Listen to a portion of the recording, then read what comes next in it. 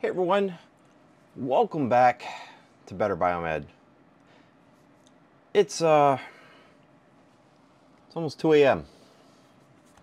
and I can't sleep, and it's because I currently have a business that is trying to screw me over, and I just can't deal with it anymore. I've got to at least be vocal about some of it. So anyway, I'm going to call this video Bad Business. And if I take a little bit longer telling the story, it's because I'm looking for accuracy on every single angle of the story. So please bear with me. It's 2 a.m. I haven't slept yet. And if it takes me longer to tell this story, then so be it. So what happened is the week before Christmas. In fact, it would be the Thursday before the week before Christmas.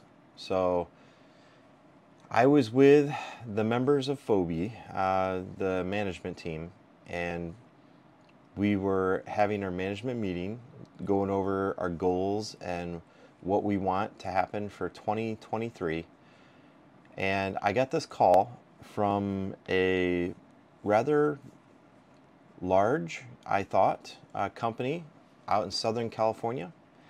And this company called me personally and reached out to see if I could help them with an emergency that they had. What this company had done is they had sold a rather large quantity of infusion pumps, Alaris pumps, to a hospital, and they had a deadline that was fast encroaching. In fact, it was only a week or two away. And they reached out to me to see if I could deploy several technicians to help them out. And I talked with them on the phone. We had a couple different short conversations, and they wanted me to talk about how many pumps theoretically each technician could cover. I mean, and my technicians have done many infusion pump projects. They know every single step of the process. They know exactly how long it takes. But there are certain things that happen to infusion pumps that completely change the output of each technician. And one of them is repairs. And they wanted me to quote how long or how many pumps each technician could do if we needed to repair the pumps to make sure that they were perfect, to do a software update on the pumps, and to do a preventive maintenance on the pumps. How many pumps, if all three things had to be done, how many pumps could be done per day, per technician? Well, that would be like asking an auto mechanic to go out into a parking lot and say, how many cars do you think you can fix in a day? What's wrong with them? It's not that easy. Now, what I did say is that I personally, from my experience, when doing preventive maintenance on these types of Alaris infusion pumps, I personally can do about 60 per day, because I remember doing a spreadsheet, and there was 6 columns of 10 or something like that, and the reason it was 60 per day is because you had to do 60 per infusion pump set. So that's what was allowed per Alaris infusion pump set, and then you had to change out the calibration set. And the math was almost there. It was almost perfect. 60 per day. However, there's one other thing that they wanted. So they didn't just want repairs, and then they wanted the software update and then the calibration. They also wanted separate paperwork for each and every pump, with line items for all the parts that were changed out, etc., for that pump. I know what some of you guys are thinking. I just instantly doubled the time that it's going to take to do each and every pump if I have to itemize every single thing that was done to that specific pump. But that was the requirements. And unfortunately, some of those requirements, the details, didn't come about until the team was on the ground. Since I'm saying the team was on the ground, that means that yes, we did commit to helping, but it wasn't that simple. You see, when I talked to the team, then I had another conversation with this company, and again, they wanted me to commit to some sort of numbers per technician, and I said no. I would rather not even help with it. What I can specify is how many hours we can commit each technician for that week. And the statement of work actually says this. The statement of work says that we will commit 3 technicians times 45 hours per technician over the course of 4 or 5 days. So that's all it was, is how many technicians, how many hours, and that's all the statement of work committed. And that's what we quoted. And that's the only way that I was going to accept this job. Well, luckily it happened on a day that my entire team was sitting there at this table.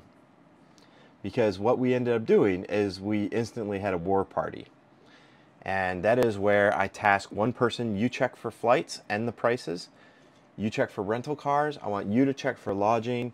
And I'm going to check to see if we had the technicians available. And we did. As a team, we all came together. And within an hour, we had quotes for everything. You know, how much it was going to cost us.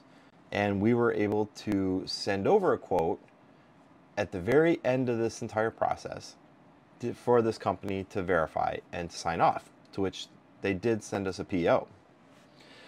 Now, here's something that you guys should know, is when a company sends over a PO, they're agreeing to the terms of the quote. That's it. You're agreeing to the terms of the quote when you send a PO. Yeah, some things might be negotiable later, but that is up to the discrepancy of the contractor, not the contractee. Okay? So, anyway, we did commit and we did send a team to Southern California. So that, mind you, that was a Thursday. We sent over the quote, I think, Friday morning, and my team was in the air that weekend, the weekend before Christmas. So we had one whole week before Christmas. That's pretty important for pretty big reasons. One, it's really tough on technicians. It's a very last-minute request. Last-minute requests are always tough on technicians and families. And two, flights and lodging are exceedingly expensive. The week of Christmas is the most expensive time of the year to travel, hands down. But that was all part of the quote because, you know, it's the way it is. You need an emergency request for 3 guys to be deployed on the other side of the country. It's going to be expensive. So anyway,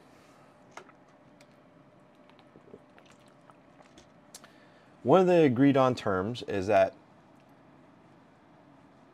there was already workstations set up, and this company, you know, the reputation is that they do this kind of work all the time.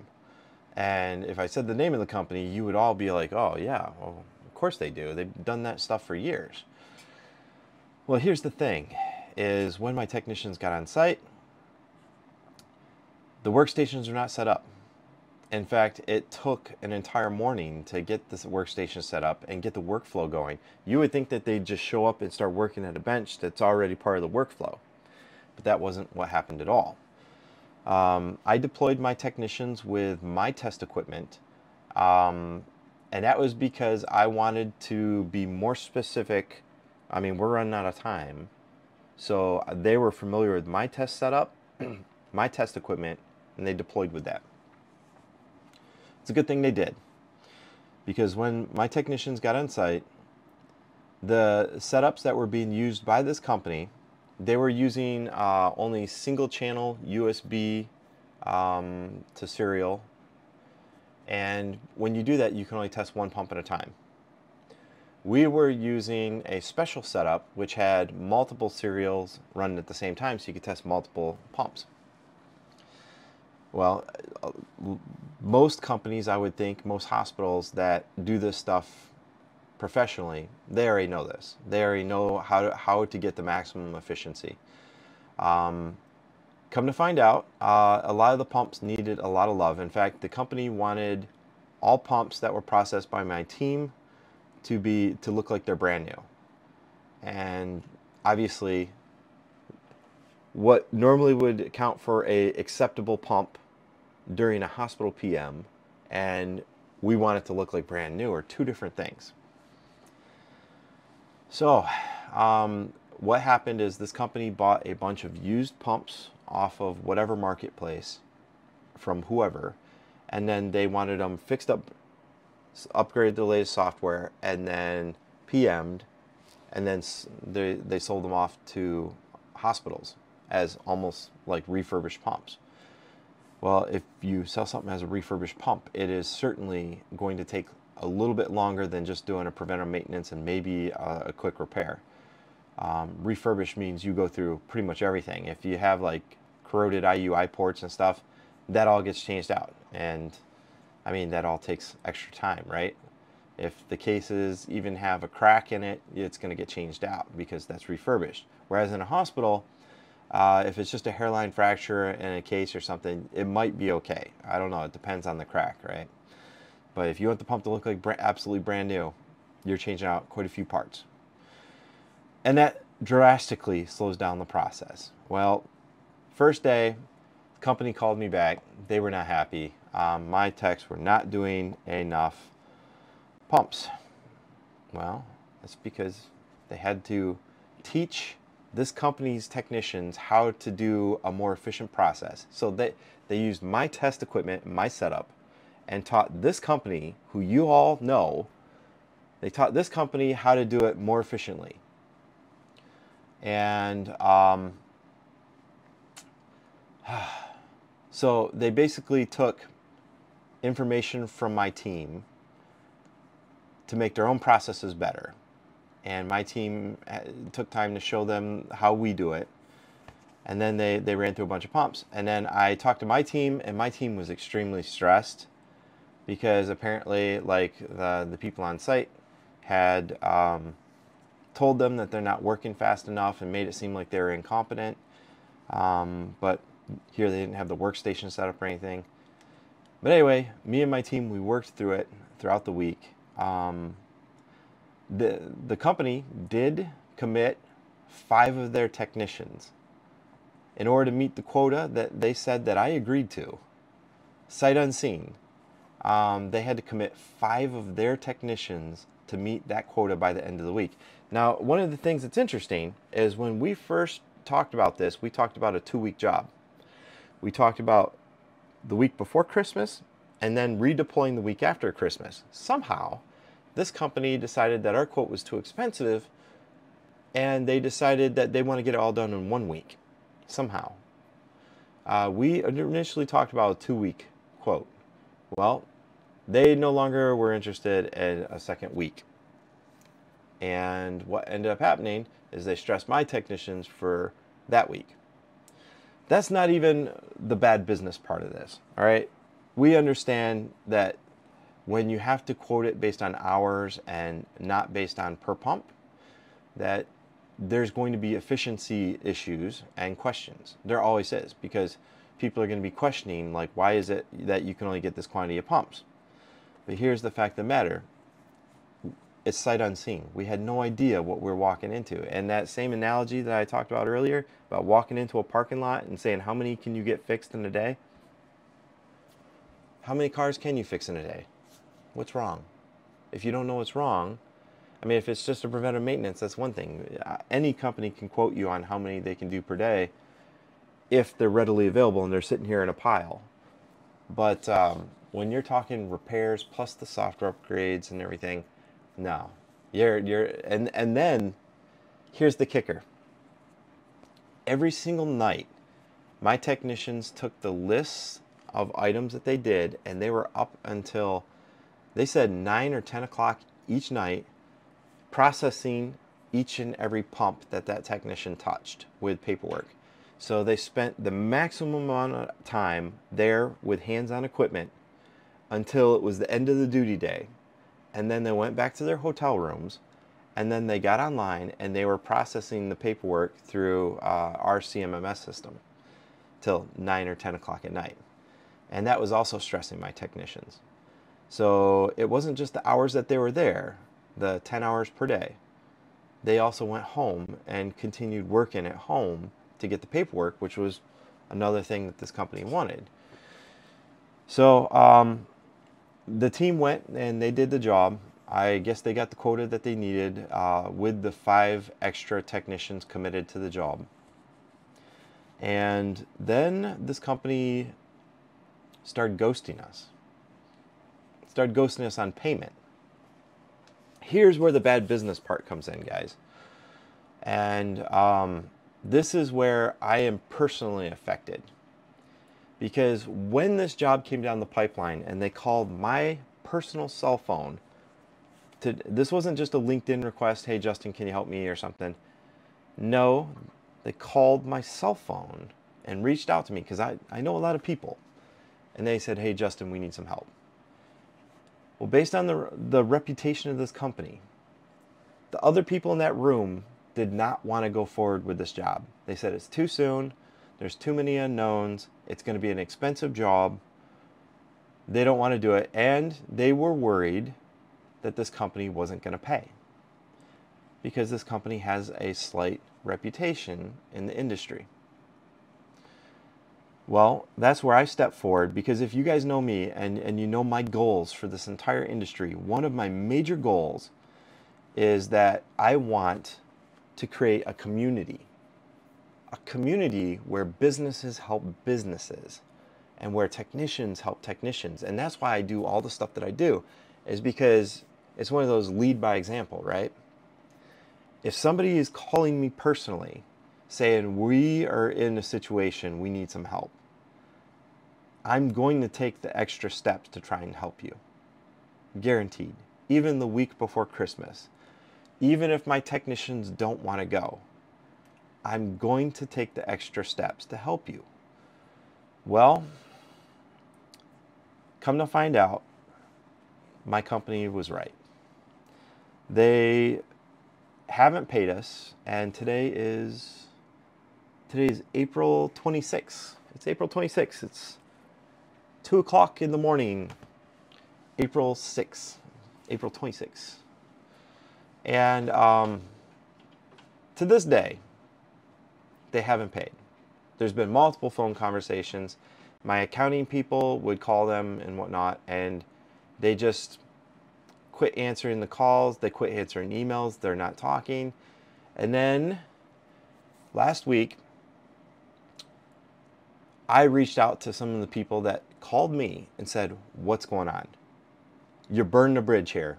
What's going on? Because now you're making me look bad. And if you guys know, one of my rules of repair, which is a sign up here on my wall, is that image is everything. And that includes my image with my own company. You're burning me. And if you burn me, I will burn you to the ground. So help me God, you burned me when you called me the week before Christmas and asked for help, and now you're refusing to pay. And what they're doing right now, they're refusing to pay, and they're trying to negotiate or bully us into accepting a less quantity. And their reasoning, they gave me a bunch of reasons. One of the reasons, they said that my technicians were unable to fulfill the quantity of pumps that I committed to per day, to which I was adamant that if it came down to a per pump per tech day, we weren't going to do the job at all. And that's because we had never seen these. For all I know, they bought just a pile of parts off of eBay or whatever else, and they wanted us to make them into perfectly good pumps. I don't know. For all I know, these pumps could have sat for an entire year in a warehouse and everything was corroded. I don't know. And in fact, it's probably likely that a lot of this happened, because if you're buying a whole bunch of Alaris pumps on the used market, what you're doing is you're getting somebody's garbage. Probably, because they're still in use everywhere. So, the statement of work is the commitment. It's the contract. And our statement of work was 45 hours per technician times 3 technicians. The end. So they tried saying that my technicians couldn't commit, they didn't make the quantity, and they sent it in writing to me, their list of reasons why. They also said that they had to commit 5 of their technicians on top of my 3 technicians in order to meet the quotas. What quota? It was supposed to be a 2-week project. They only wanted it done 1 week all of a sudden. And then this quota, what quota? I just don't understand that. The statement of work doesn't mention that at all. And if they didn't commit to the statement of work, then why did they give me a PO? Why did they go through the process? Why did they say okay to having my guys shipped out there? Why did they even let them in the door? It's because they needed help. And I came out there and I helped them. And they're trying to bully me right now into accepting a less dollar figure. And so I'm going to tell you right now, sorry if that seems like it was a drawn out story, but there might be a few other details. But if it takes 5 of your employees plus the 3 of mine in order to meet this magical quota, maybe you didn't commit enough resources to the job. Because here's the thing, when I committed my 3 technicians, it wasn't because my 3 technicians were supposed to be the only ones working on the job. No, my 3 technicians were committed for 45 hours each. Whatever they can get done in those 45 hours. And then they said that my technicians didn't even all do 45 hours because they worked 10-hour days. And the 5th day, one of my guys came in for half a day. Well, I've got the hours for all my technicians. They all worked over 45 hours within the first 4 days. They all did. I've got the time cards that prove it. They all racked in more than 45 hours within the first 4 days. So the 5th day was a complete bonus. And we knew that going into the deal, that based on the schedule, that if my guys worked late, that it was going to be, we are going to be in the hole on the amount of hours that we're paying versus what we're charging. We knew that. But because of the situation, because of the immediacy, we said, okay, we're going to accept it. This is, this is our cost or what we're expecting. This is what they're paying. Let's just do this. And that's what I told my team leader who went out there. I said, this is what we need to happen, man. Just make it happen, please. So, on top of all that, they also came over and was asking for help from my team because Phobie is well known for working on blenders, oxygen blenders. So this well-known company came over to my team, was also asking them about oxygen blenders and how to calibrate stuff that wasn't calibrating properly. So they helped them out with that too. And then here they give me this list of reasons why they're not paying. And one of them was that my people were, they lacked proficiency. That's what they said. They lacked proficiency to meet the quota. Lacked proficiency. Any of you that have touched Alaris pumps, you already know that this was a bad deal. It was a bad deal because to have those 4 things, it was going to take a lot of time. But we did it. We got it done. Yeah, they had to commit extra technicians, but here it is. It's almost May, and they haven't paid me for a job that was done the week before Christmas. So guys, this is bad business. This is bad business. They burned me. Because they burned me, this company will never be featured in any of my videos. In fact, even in my recent MD Expo video, like I was walking through and I recorded everything, and then in post, because I was getting burned because they were making me look bad in front of my entire company because I was the only one that stood up and said, we're going to help them. I edited their footage right out of the video. And anybody from this company that sees my walkthrough video, they're going to be like, hey, wait a minute, why'd you cut our company out? I cut you out because you're burning me. You're burning the bridge with me. Not just with Phoebe, with me. So I will never, ever talk about this company again for even pulling these kind of antics with me. The fact that I helped you out of an emergency. I'm up at 2 o'clock in the morning making this video because you pissed me off that badly. So guys, this is bad business. Don't be like this company. And I'm not going to say this company's name because, again, I think that that's garbage when companies thrash each other. I still think it's garbage, even though I have all the proof to back up these claims. But just don't be like this company. If somebody extends an olive branch and comes to your aid in your hour of need, don't mess with them. Don't burn a bridge. How ridiculous. Guys, we are better than this as a community. Thanks for watching, guys.